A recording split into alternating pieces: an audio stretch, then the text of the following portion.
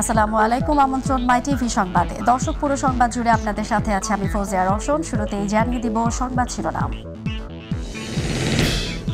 তীব্র শীতে স্থবির সারা দেশ। সর্বনিম্ন তাপমাত্রা চুয়াডাঙ্গায় 6.6, রাজধানীর সর্বনিম্ন তাপমাত্রা 11.1 ডিগ্রি সেলসিয়াস। রাজধানী সহ দেশের বিভিন্ন এলাকায় দেখা দিয়েছে তীব্র গ্যাস সংকট। চরম ভোগান্তিতে আবাসিক এলাকার বাসিন্দারা, দ্রুত সমস্যা সমাধানের দাবি। প্রধানমন্ত্রী শেখ হাসিনাকে অভিনন্দন জানিয়েছেন ফ্রান্সের প্রেসিডেন্ট ম্যাক্রো। অংশীদারিত্ব জোরদারের কথা বললেন মার্কিন পররাষ্ট্র দপ্তরের প্রধান মুখপাত্র। এবং সৌদি সরকার সুযোগ দিলে হজের নিবন্ধনের সময় আবার বাড়ানো হবে বললেন ধর্মমন্ত্রী। হজ এজেন্সিগুলোর অপকৌশল ঠেকাবে সরকার।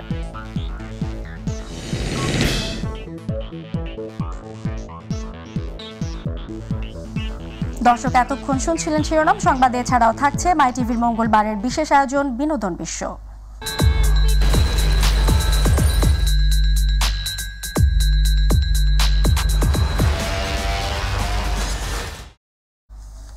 এবারে চলে যাব বিস্তারিত সংবাদে।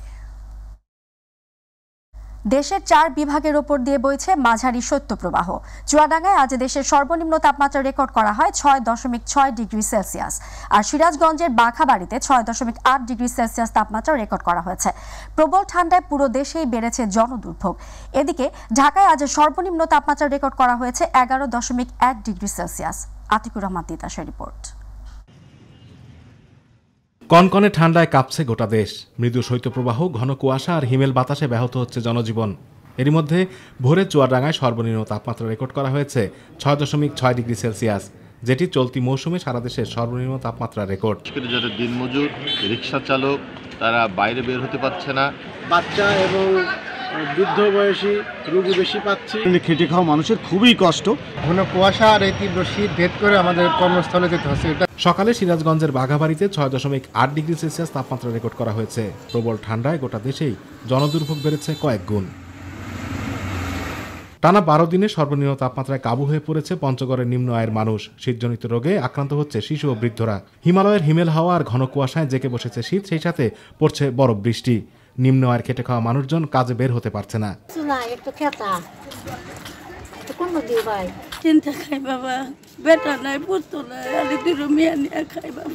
মাঘের শীতে বিপর্যস্ত হয়ে পড়েছে গোটা কুড়িগ্রাম। জেলার উপর দিয়ে বইছে মাঝারি শৈত্যপ্রবাহ। ঘন কুয়াশা ও শীতের দাপটে স্বাভাবিক জীবনযাত্রা ব্যাহত হয়ে পড়ছে। আজ জেলার সর্বনিম্ন তাপমাত্রা রেকর্ড করা হয়েছে 7.5 ডিগ্রি সেলসিয়াস। তাপমাত্রা নিম্নগামী হওয়ায় বিপাকে পড়েছেন ব্রহ্মপুত্র, ধরলা, তিস্তা, দুধকুমার সহ 16টি নদ নদীর অববাহিকার চরাঞ্চলের মানুষজন। জেলার হাসপাতালগুলোতে বেড়েছে ডায়রিয়া, নিউমোনিয়া, শ্বাসকষ্ট, সর্দিজনিত রোগীর সংখ্যা। কাপড়ের অভাব, কাজ কাম করা যায় না।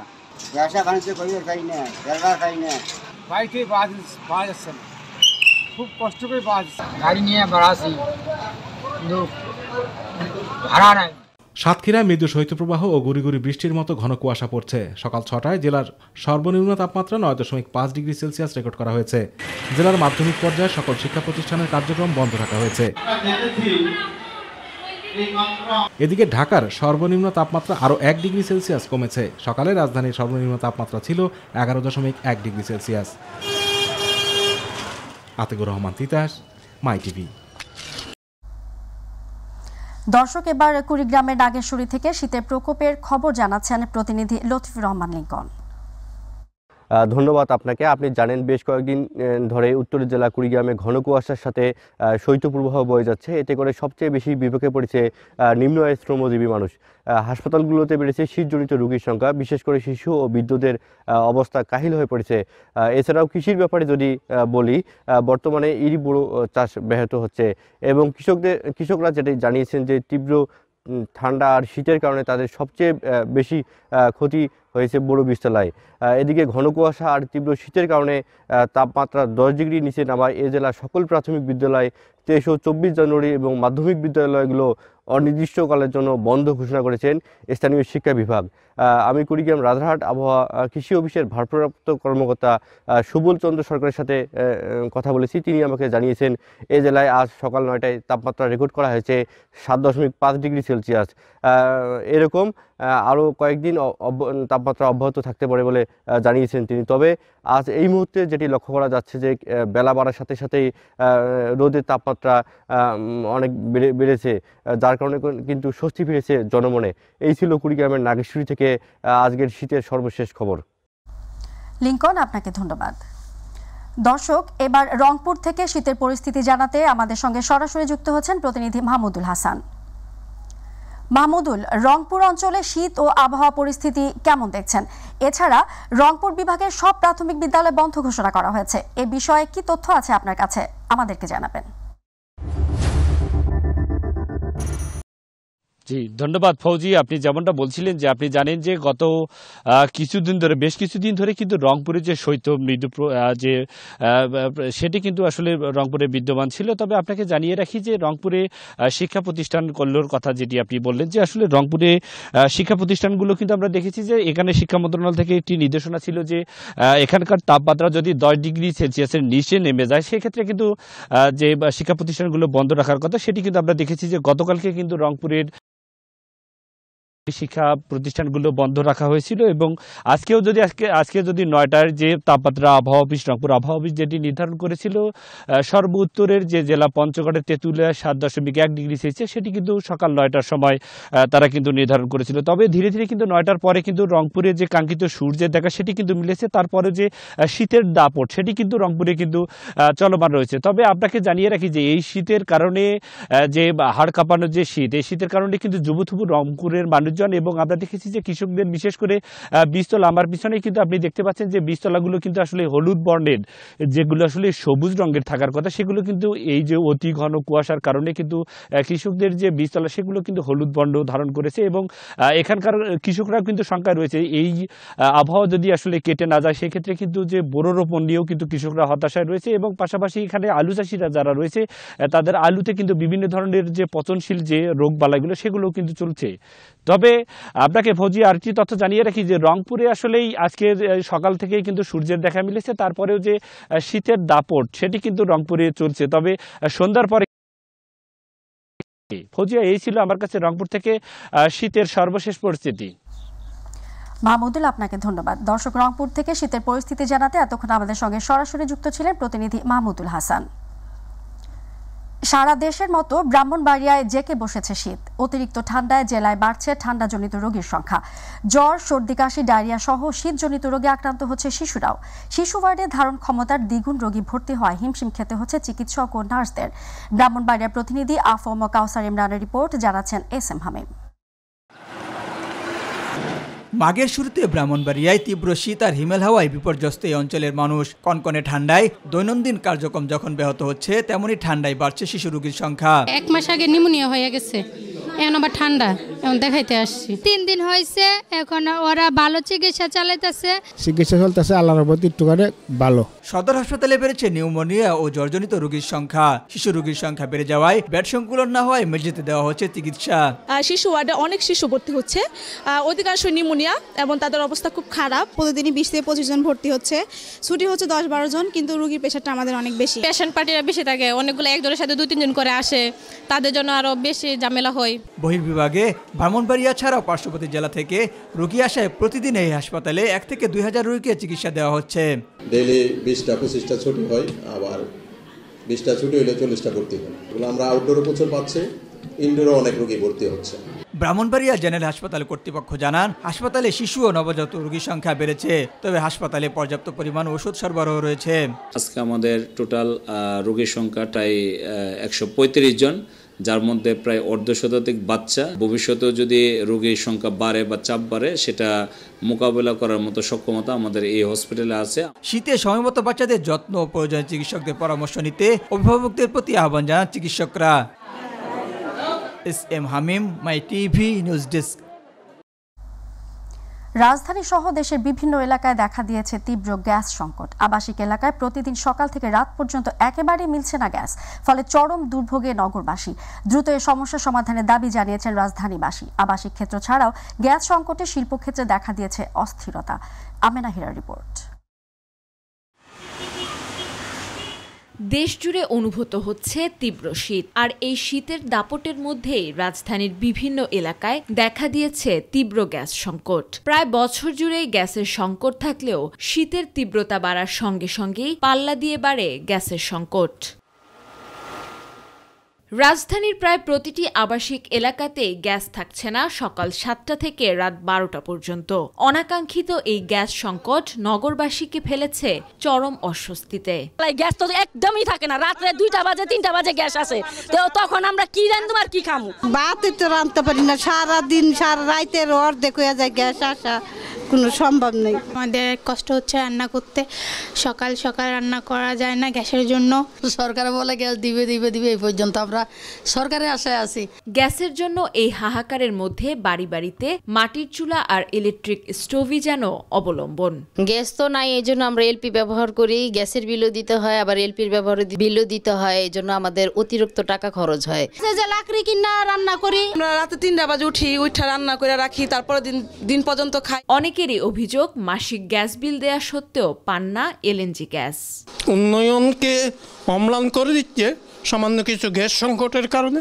রাতের বেলা মনে করেন মেয়ে ছেলেরা জেগে রান্না করে, যারা একটু রিচ আছে ধনী আছে তারা সিলিন্ডার এনে রান্না করে সমস্যার সমাধান করে। আমরা প্রতি মাসে বিল দিই, প্রতি চুলায় আমরা 1200 টাকা করে এই যে বিল দিই, আপডেট বিল সব আপডেট। গ্যাসের যারা সর্বোচ্চ কর্তা ব্যক্তি আছে, আধিকারিক আছেন, এমডি পর্যন্ত তাদেরকেও বিষয়টি অবহিত করেছি।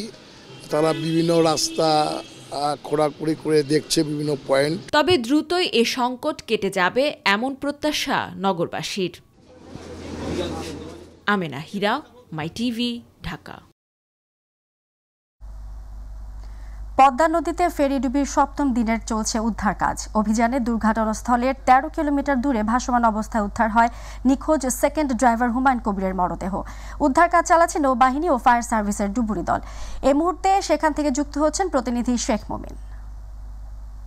মমিন। উদ্ধার কাজের সবশেষ কি খবর আছে আপনার কাছে?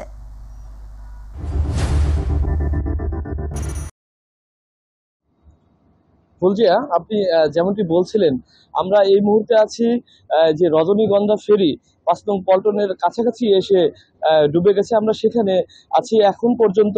আমরা কিছুক্ষণ আগে আরেকটি ট্রাক শনাক্ত করে এবং উদ্ধারকারী জাহাজ রুস্তম সেটি কিন্তু পানি থেকে উপরে তোলার কাজ করছে। আমি আপনাকে জানিয়ে রাখি যে আমরা এই বিষয়ে যে তদন্ত যে কমিটি, সেই তদন্ত কমিটির আহ্বায়ক জেলা প্রশাসনের পক্ষ থেকে যে তদন্ত কমিটি করা হয়েছিল, সেই তদন্ত কমিটির আহ্বায়ক মানিকগঞ্জ জেলা অতিরিক্ত ম্যাজিস্ট্রেট সঞ্জিদা জেসমিন, আমরা তার সাথে কথা বলেছি। তিনি আমাদেরকে জানিয়েছেন যে তাদের 7 দিনের কার্যক্রমে বা 7 দিনের মধ্যে এই তদন্ত কমিটি তারা করবে এবং এখন পর্যন্ত তারা 4 দিন অতিবাহিত করেছেন এবং আরো 3 দিন তাদের কাজ করবেন এবং আরো 3 দিন পর তারা এই তদন্ত কমিটি কিন্তু তারা জমা দেবেন। এখন পর্যন্ত কিন্তু তারা তদন্ত কমিটি জমা দিতে পারেননি। আমি আপনাকে জানিয়ে রাখি যে পাটুরিয়া ঘাট থেকে এখন পর্যন্ত এই ট্রাকটি উদ্ধারের মধ্য দিয়ে মোট 7টি ট্রাক কিন্তু উদ্ধার করতে সক্ষম হচ্ছে বা উদ্ধারকারীরা। এবং আমরা আপনাদেরকে আরো জানিয়ে রাখি যে বিআরডব্লিউটিসি যে তথ্য আমাদেরকে দিয়েছিল যে 9টি ট্রাক নিয়ে কিন্তু এই ফেরিটি ডুবে যায় এবং 9টি ট্রাকের মধ্যে কিন্তু 7টি ট্রাক ইতিমধ্যেই উদ্ধার করেছে উদ্ধারকারীরা। এবং এখন পর্যন্ত এই ছিল আমার কাছে মানিকগঞ্জ জেলার পাটুরিয়া ফেরিঘাট থেকে সর্বশেষ। মমিন, আপনাকে ধন্যবাদ। দর্শক, পাটুরিয়া ঘাট থেকে এতক্ষণ আমাদের সঙ্গে সরাসরি যুক্ত ছিলেন সহকর্মী শেখ মমিন।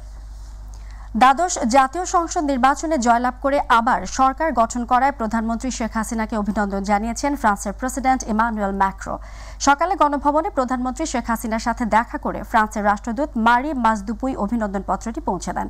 এদিকে হোয়াইট হাউসে এক ব্রিফিংয়ে মার্কিন পররাষ্ট্র মন্ত্রণালয়ের প্রধান মুখপাত্র বেদান্ত প্যাটেল জানান, বাংলাদেশের সঙ্গে সম্পর্ক জোরদারে উদ্যোগ নিয়েছে যুক্তরাষ্ট্র।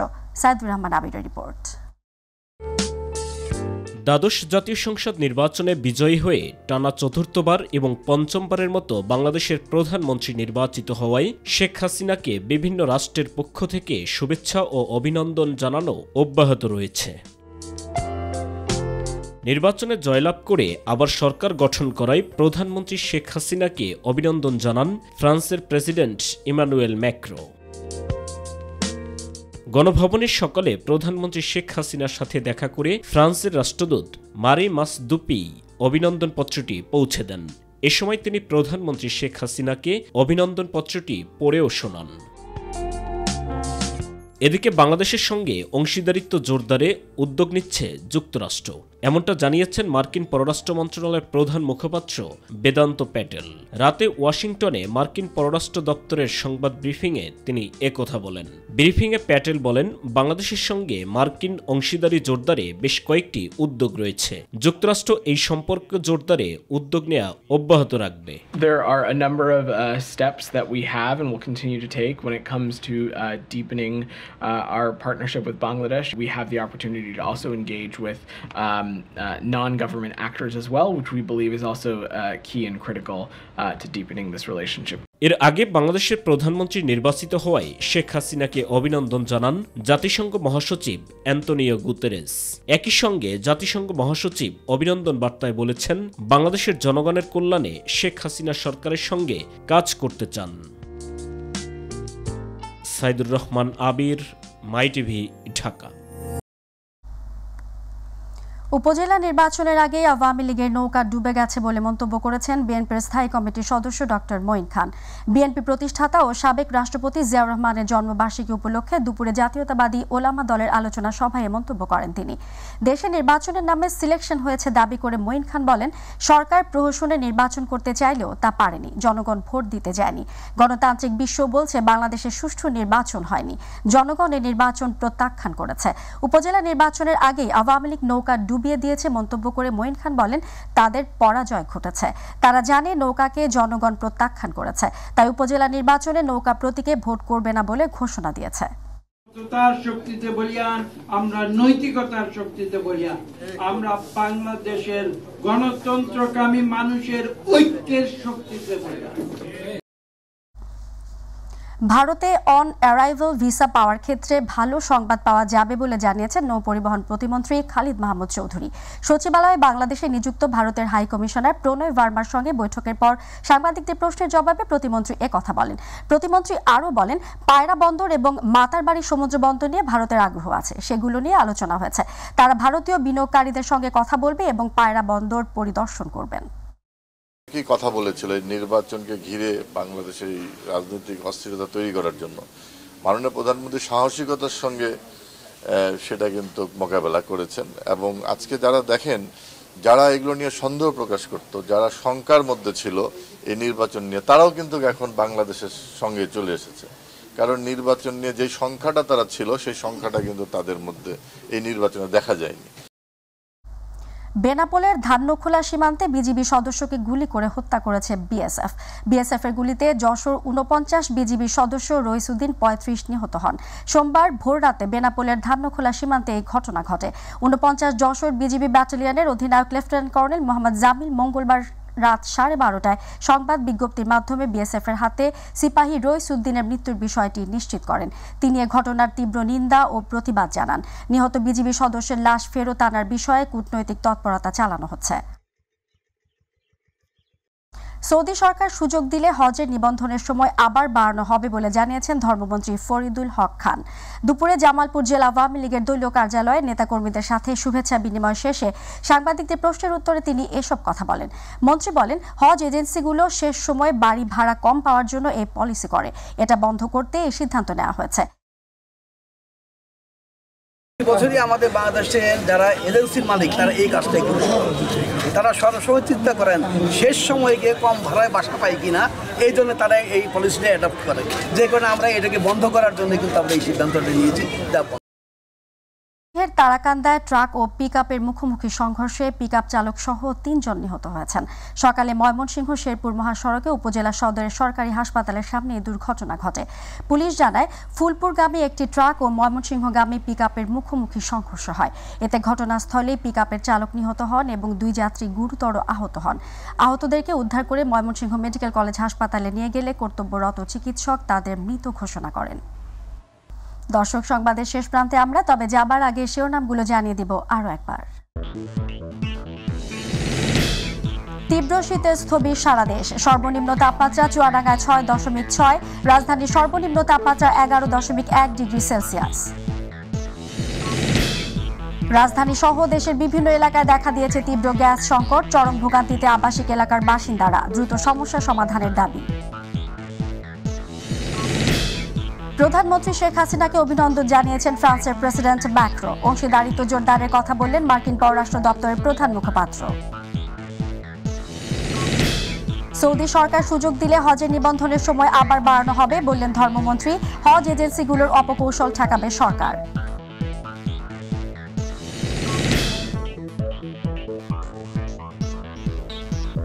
দর্শক, এই ছিল এখনকার সংবাদের সঙ্গে থাকার জন্য ধন্যবাদ। এছাড়া ইউটিউবে mytv সংবাদ পেতে ভিজিট করুন youtube/mytvbd নিউজ এবং আমাদের সকল অনুষ্ঠান দেখতে ভিজিট করুন youtube/mytv বাংলা, facebook/mytv বাংলা।